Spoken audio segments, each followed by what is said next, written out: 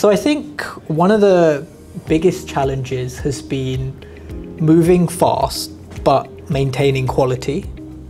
So I think these days we can produce a lot of code very quickly, but as time goes on, some of that code can become a bit less maintainable. And one of the things we've been really focusing on this month is introducing our own design system. So we're working with an external designer who's creating that system, and I think our big aim internally is to allow anyone to contribute to the front end if they want to use tools like Cursor or Claude Code, but to have all of their output aligned to the system.